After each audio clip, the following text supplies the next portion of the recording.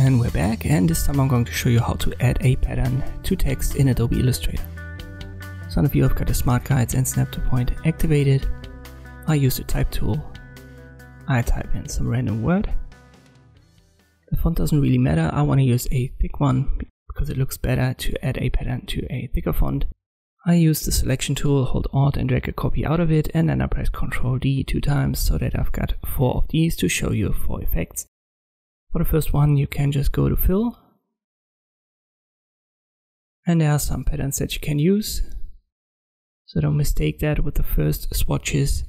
Only a handful of these default swatches can be used as patterns, some are gradients for example.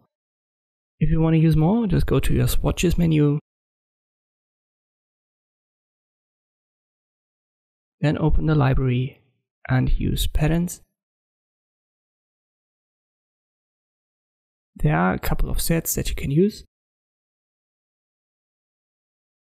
Let me use this one, and you can see when I click on it, it's automatically applied as a fill and it's added to my swatches menu.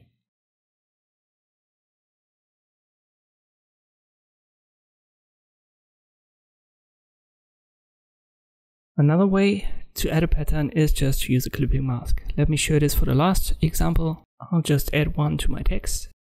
Let me size that down and I put the other ones to the side. I'll size that up and I want to bring it behind the text. So right click, arrange, center back.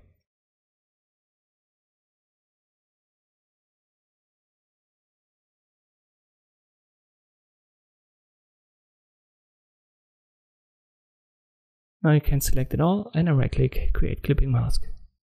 You can also invert this clipping mask. Let me show you this as well. Press Ctrl Z. Now you go to a transparency menu. You can find that via window as well. So we've got our pattern right there. Select the texture, press Ctrl X to cut it out. Then make mask. When you've got your text selected, click on the second swatch and then Ctrl V to paste it. And you can change it with invert mask.